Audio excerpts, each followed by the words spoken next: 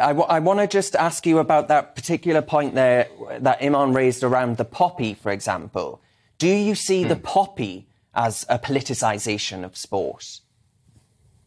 Well, of course, FIFA and various global football organisations have objected to any kind of emblem like poppies on shirts. So for some people, it is divisive.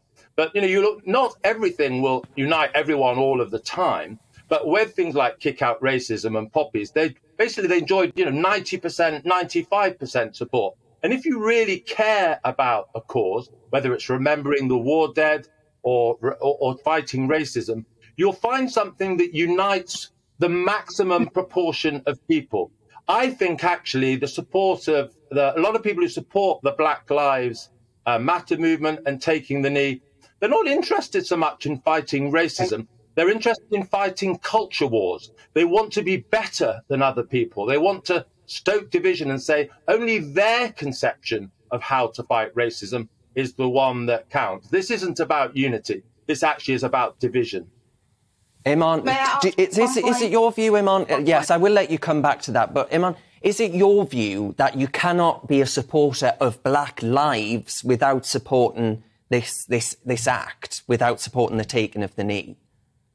Again, we're not hearing my points. You're conflating the two things. So irrespective of how you feel. So firstly, Black Lives Matter movement has several ideologies. So let's not get confused. You have abolitionists, which is BLM UK, and you have reformists like myself. And you have those in the middle who aren't actually political, but believe in opposing racism. So those are the three kind of ideologies within the movement. Again, because you're not using or leading with knowledge or accurate information, you're getting confused. So let's not conflate things. There are several ideologies within the movement, and the movement is a separate thing to taking of the knee. So you can take the knee and not necessarily support BLM UK because they're abolitionists. However, you may want to reform certain institutions like the criminal justice system, right? So therefore, you're kind of in support of the movement because you're in support of one of the ideologies within the movement. It's not complicated, gentlemen. It really isn't. We've been discussing this for 2 years now. I'm confused. This is sophistry. At exactly the same time that the taking the knee thing started,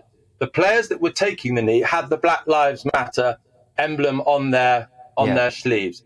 It happened at exactly the same time because they were absolutely linked. So now pretending, we never had them connected is false. And it's trying to deceive people and pretend this whole language that I'm being educated, this sort of patronizing approach to us that our differences aren't legitimate is what really does upset people.